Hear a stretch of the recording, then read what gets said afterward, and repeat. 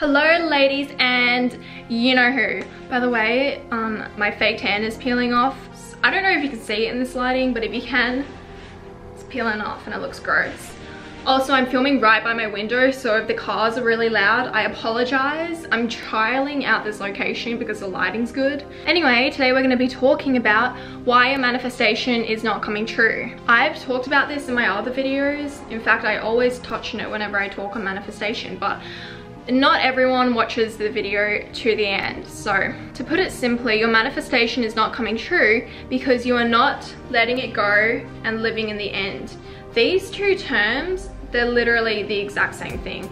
If you're, here on my finger, if you're letting it go, you're pretty much living in the end, right? Because if you are in the end, why would you be thinking, I do not have this thing? You already have it. So you have to act as if you already have it. Also, I've been really into law of assumption lately, and law of assumption really focuses on something called your self-concept, and that is basically how you see yourself. So you can see yourself as, I'm a master manifestor. Everything attracts to me like a magnet. I'm an abundance magnet, whatever. What I'm trying to get at here is you might need to alter your self-concept a little bit to manifest faster.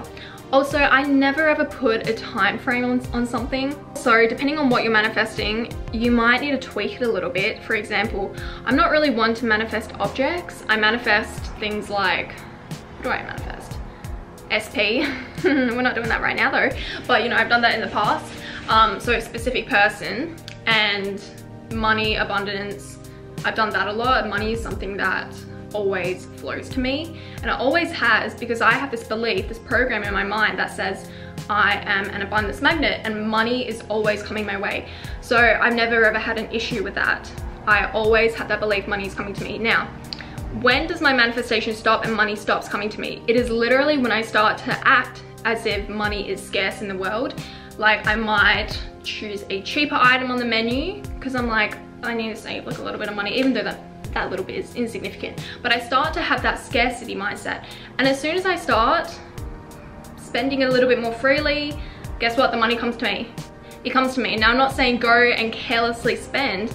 I'm saying it is all about your mindset. So when I was spending, I'm saying I'm abundant. It doesn't matter if I buy this, because money is always coming to me.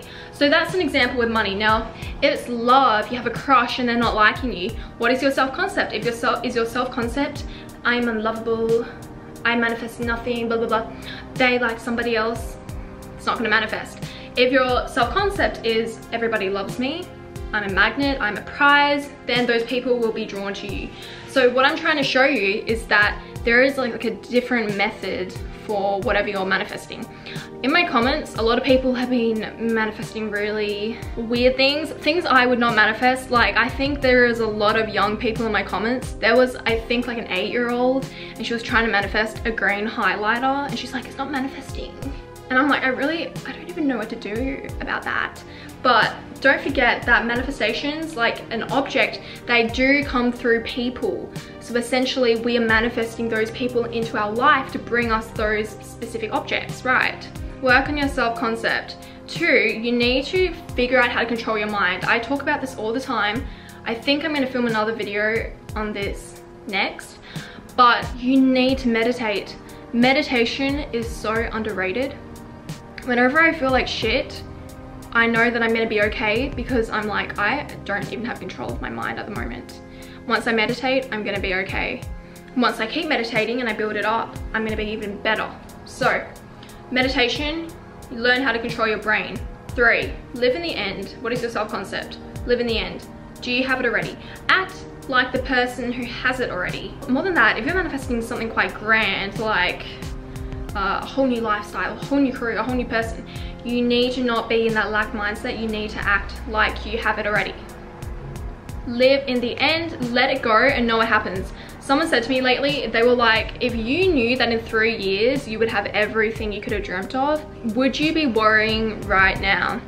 The answer is no, I'd be freaking chilling. So live in the end, okay?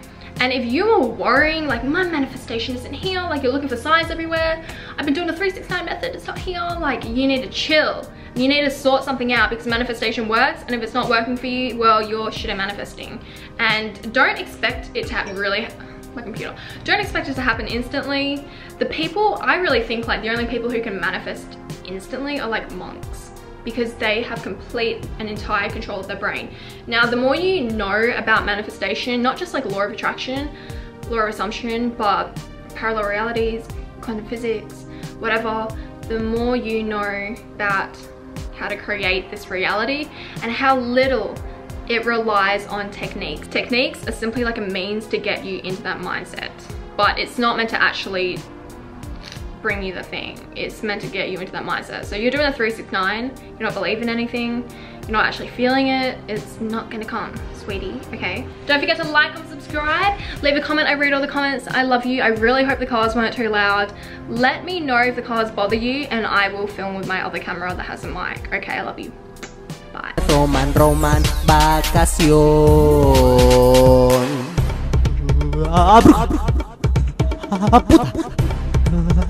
Puta, mi hada madrina dijo que sí. Este de aquí me hizo llorar, este otro me dice marica, este otro de mí piensa mal. Esto es lo que hago cuando me chingan. Voy a encerrarlos bajo la tierra, nadie va a comer y de hambre morirán. Madre, quiero saber, en verdad, quién soy yo. Y sí, tal vez tengo un síndrome. Que alguien traiga mis pelucas verdes. Tenme